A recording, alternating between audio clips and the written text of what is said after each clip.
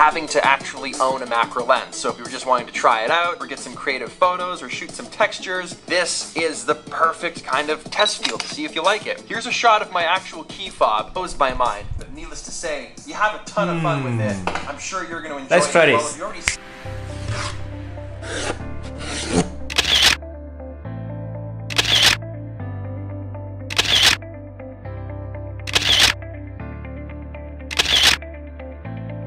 It actually works, guys! Wow, interesting. I'm sure some of the photographers out there know about this, but this is something new to me.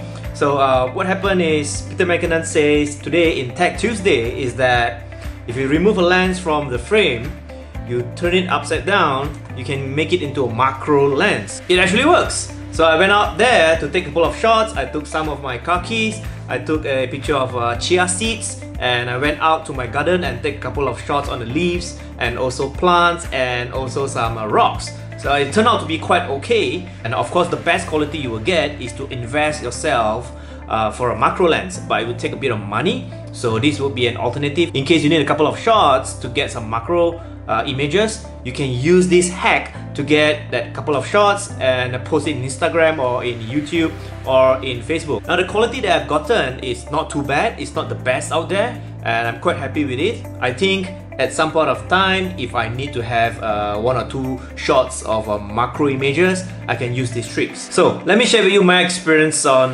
trying out Peter McKinnon's idea on Tech Tuesday. So I've tried on two lenses. One would be a prime lens. It's a Sony 35mm f1.8, and the other one would be a Sony 10-18 f4. So both are Sony native lenses. So I've tried on both of the lenses. There are advantage and disadvantage as well. So first one, prime lens. It works, but the problem is that when you're using a prime lens, you turn it upside down and you put it near to your frame or your body.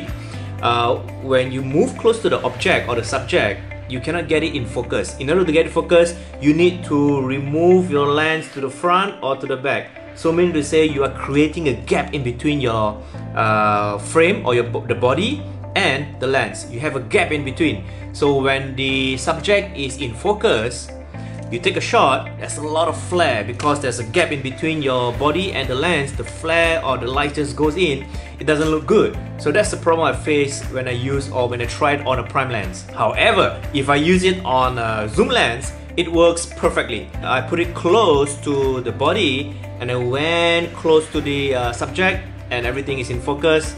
And the best part is, in Sony camera, you can turn on peaking. It means that the subject is in focus. You take a shot and you have a look at the quality. It is not too bad. So that's the difference between the two types of lens, prime lens and also zoom lens. The more suitable one to be used is a zoom lens. Prime lens, not really that convenient. Okay. Now, let's say if you're using a zoom lens to try out this macro shot, your hands have to be very steady because everything is so close.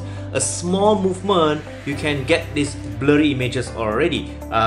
This is an OSS lens. However, if it's not attached to your body, it will not function. I have IBIS on my A6500. It didn't really help as well because the subject is too close. Probably you need to have a tripod, mount on your camera. You hold the lens very still and make sure that there's no gap in between so that no lights are going in.